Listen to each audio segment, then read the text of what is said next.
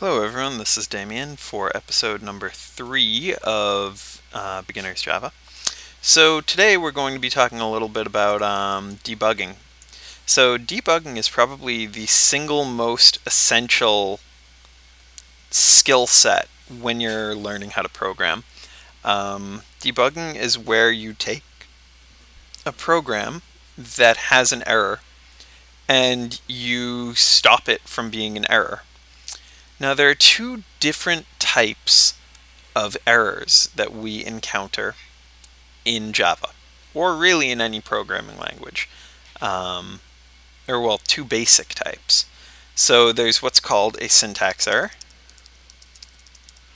and that means you left out something or added something.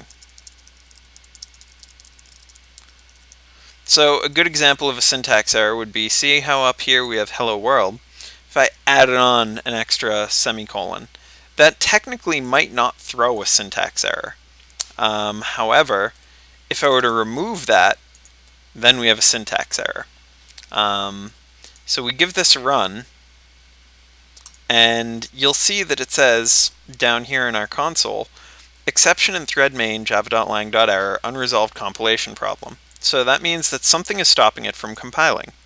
Syntax error, insert semicolon to complete block statements.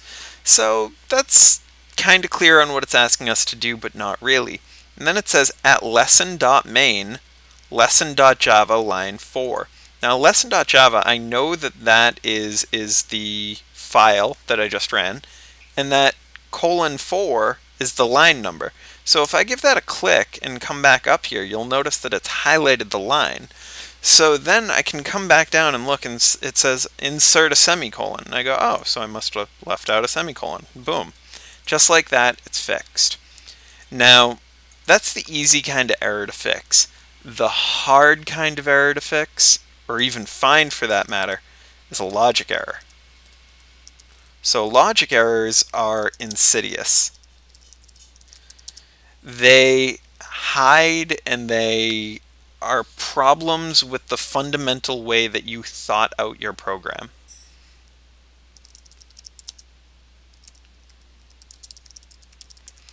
So let's talk a little bit about what a logic error might be. So let's change the system.out.println to enter any number. Now, let's think for a minute. What would a good example of a logic error be? And so let's assume that we have a calculator, okay? This is something that we'll go into later. But let's say enter number 1. And let's make a simple sort of calculator that just takes in two numbers. So we'll say int I equals 0, j equals 0. Again, actually, you know what? Number 1 and number 2. Okay, so we have these two numbers. They're both equal to 0 right now. So let's say that we're trying to simply make a calculator that adds these two numbers and then outputs the results. So if we were to do something like this, number 1 plus number 2, and then you'll notice for one that's not even proper syntax. So if we were to do system.out.println number 1, number 2, that would technically output a proper result. It would be 0. So let's say that somebody did that, they test it, they see, oh, okay, well, 0 spits right out, and, you know, that's fine. And so then they go, okay, well, you know, now that I have this working the way I want it to, let me put in some values down here. So input, number 1 equals input.nextInt. Number 2 equals input.nextInt. And so what we would then have is these two numbers being entered at the end. So at this point, you know, I'll enter in one number. It doesn't prompt me to because I didn't write any output. But I'll put in 7 and then 5. and then it terminates, and I still have the 0 coming out.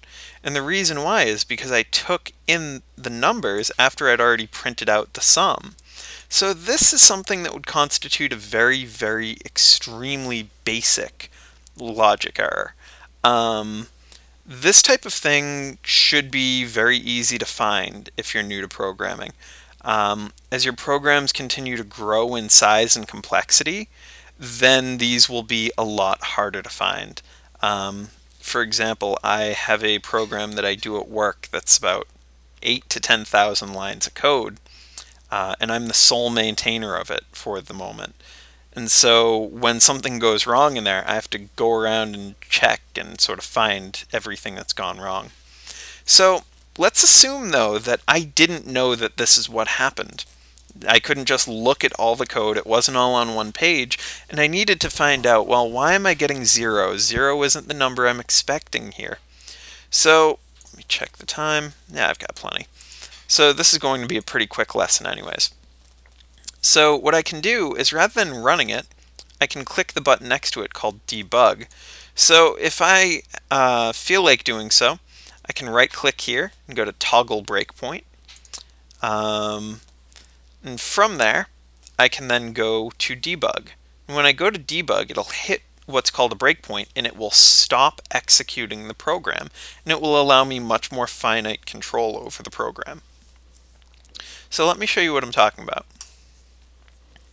I go to Debug, which is this little bug looking thing next to our Run button.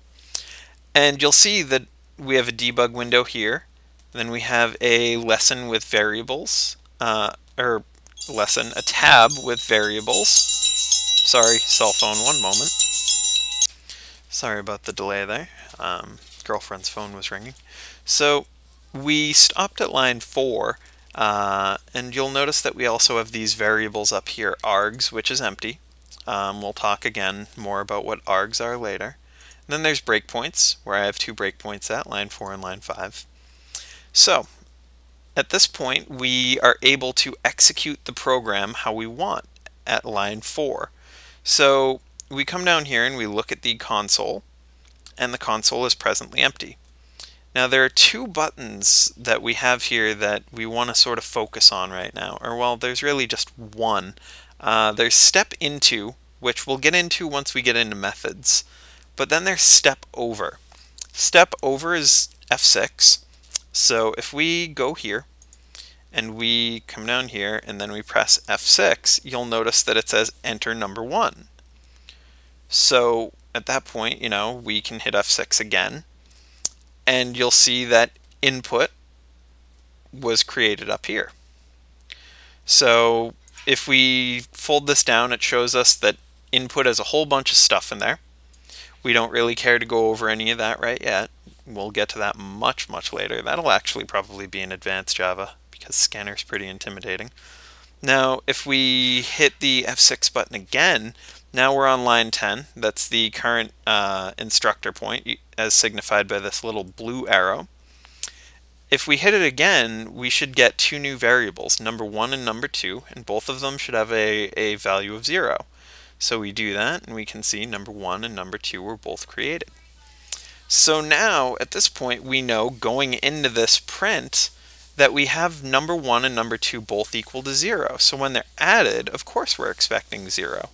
So again, we hit F6, the 0 comes out, and then, oh, I'm supposed to enter numbers here.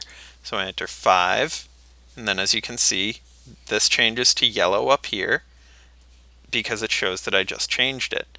Then I enter a 6 down there and step over, and this also changes to 6. And again, there's no output after that. It just shows that I'm down at this closing scope bracket for main. So at this point I could realize, oh, I'm an idiot, this should be down further, and so I'll change that around, and hey, now it'll work how I expect it to. And so that's kind of the goal of debugging, is that you end up with this much better idea of how things are working. And so you'll notice that it is in a debug perspective, so you can either go back to Java or Java EE, as you're more comfortable with either. And And so that's basically all I wanted to cover on this lesson, is that there are tools here that are very, very powerful that will allow you to better understand what your program's doing. Do not be afraid of them, and if you ever end up with an error down here that you don't understand, I'm going to give you guys the best advice you've ever gotten. Google it. Honestly, Google is an absolutely amazing resource if you have specific questions about Java. Alternatively, you can come to me, and if I don't know the answer, I'm just going to go Google it and I'll get back to you. Alright, thanks a lot for watching, guys. My name's Damien, and I hope you'll join me for the next video. Thank you.